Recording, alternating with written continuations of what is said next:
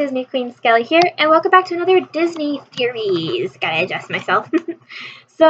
This theory has also been talked about a lot in terms of the Disney theories. This one actually tailors more towards the Pixar theories, much like the Boo and Brave one kind of coincided with each other. So this one is Emily from Toy Story 2 is actually Andy's mom. Now I know a lot of you guys have probably heard of this theory already, but we're going to go more in depth into it. Again, this is also a shorter one. So here we go.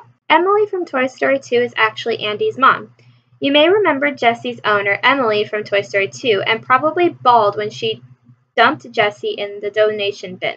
But is it possible she grew up to be Andy's mom? When Andy is playing with Woody in the original Toy Story, he's actually wearing a Jessie hat, not a Woody hat.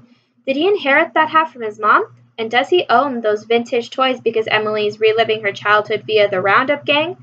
Also, Emily's childhood room decor was 1960s flower power, and Toy Story came out in 1995, which would make Emily in her 30s. Perfect age to have a 6-year-old, just saying. So like I said, pretty short, sweet, and simple.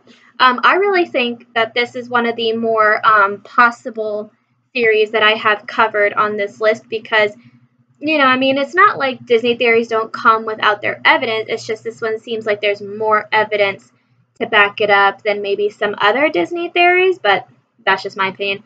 So anyways, let me know what you guys think in the comment section down below. Do you guys think Andy's mom is Emily from Toy Story 2?